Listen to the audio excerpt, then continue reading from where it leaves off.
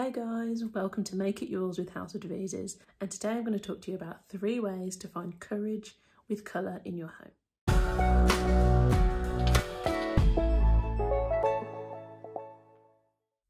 Now, the reason I decided to make this video is because I am constantly being asked on Instagram how I decide on colours that I use in my home, constantly get comments about how bold my use of colour choice is. So I thought I'd do a video to try and help people who feel a little bit less confident than they would like to be in terms of using colour in their home. So I find that often people fall into 3 main categories. It doesn't cover everybody, but it covers a large majority of people in terms of using colour in their home decor. The first person, I would describe this person as colour consistent.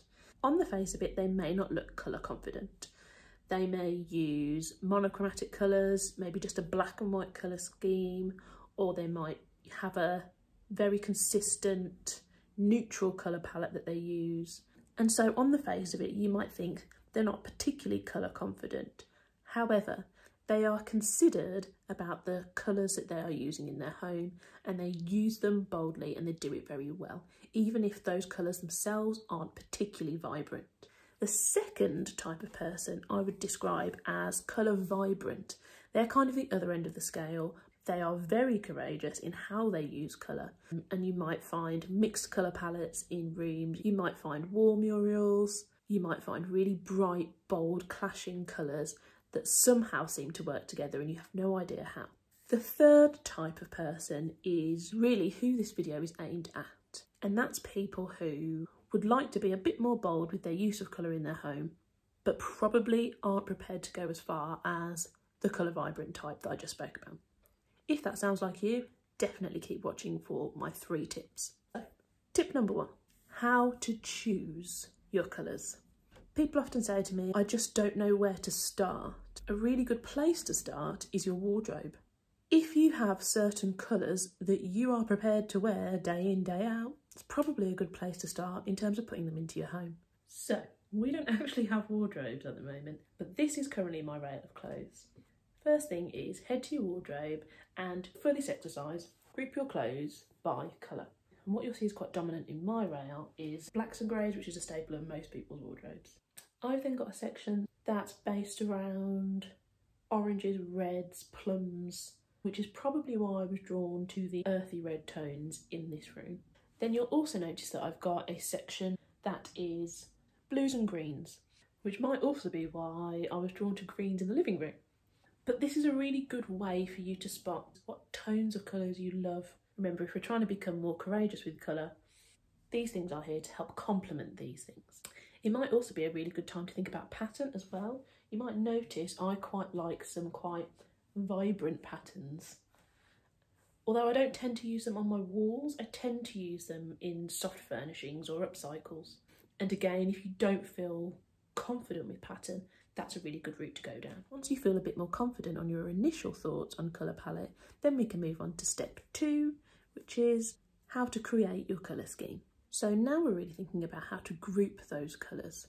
If you're drawn to a more bold colour, but you are worried about what to team that with, a good way to play it safe is to team it with white or black. Black highlights can really accentuate the colour, or white can really allow the colour to speak for itself. Another way is to group your chosen colour with similar tones and hues. For example, in this room, I've got an earthy red, it's quite bold. I've teamed it with white, but I've also gone for some other hues, some terracotta oranges, pinks, warm mustard yellows, all colours that create a kind of warm feeling vibe in the room and are similar tones. Some people are really good at colour clashing and choosing colours that you ordinarily maybe wouldn't see together. But if you're not feeling courageous with colour, I would avoid starting off in this place. You can build yourself up to get there. Finally, our third way, how to apply. You've made a very bold colour choice. You've decided on your palette and exactly the colour tones that are going to be in your room. How are you going to apply those colours and feel confident once you've got them on the walls? Well, a good way to start is to not just think about your walls. Think about your woodwork.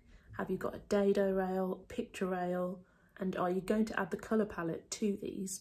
What are you doing with your skirting boards? What are you doing with your architraves? Even radiators. Including these to create a larger colour block is a really good way to make that colour more prominent. So for example, behind me you can see I've got the dado rail in the same colour as the wall, and the radiator is also in that same colour. I've even got the skirting boards in the same colour to really embolden that choice of colour. You might decide to go the opposite route and you might want to pick out one of those features in one of your colours. This type of thing works really well with coving and skirting boards. Another route to go down is hints of colour blocks. So you might decide to have a circle or a semicircle as a feature of colour on your wall. You might decide to have a rectangle of colour behind some artwork to give it an extra framing, but also a nice pop of colour. If you're feeling brave, you might want to think about what's being called the fifth wall, and that's your ceiling. This is really great if you've already got a picture rail in your room, because that acts as a natural dividing point for your colour on the ceiling to stop. And then you might want to go into something more neutral on the walls. A lot of people are afraid of painting their ceiling a colour. We've kind of been told that ceilings need to be white to lift the room and create more space. That is totally true if your goal is to create space in that room. But you may have a room that you want to be nice and cosy and snug, and that's your perfect opportunity to be brave with something like painting the ceiling. So that's your 3 ways to find courage with colour in the home. I have one more thing to add, and that is things to avoid. Now, this may be controversial, and this is my personal opinion. It's not a problem if you don't agree. But personally, I would avoid colours that almost feel like they remove any vibrancy from the room. And my classic examples of this are browns and greys. This does not mean that browns and greys can't work, although people who know me well know that I'm really not a fan of greys in the home. But because these colours are also quite practical, it doesn't mean don't avoid them, but it does mean try to pair them with something that can lift those colours. So if you've got a grey sofa, it's super comfy, it wipes off your kids' spillages like a dream, pair it with a mint green or a sky blue, something that might lift the grey, rather than another shade of grey that can kind of drain the energy from your room. And one last point is around neutral colours. If you're going for real neutral tones, also think really carefully about your materials. Textures will stand out more and become really key, so think about, are you going for wickers, rattans? What tone is your woodwork? Try things like waxes instead of varnishes, and really natural fibres like linens, jutes. These things will bring different levels to your decor. So I hope this video has really helped you become more courageous with colour in your home and given you some tips to get started on doing so. Don't forget to like, comment, subscribe if you're watching on YouTube. Make sure you're following if you're watching on IGTV, so that you can see the next in Make It Yours with House of Devizes. See you next time.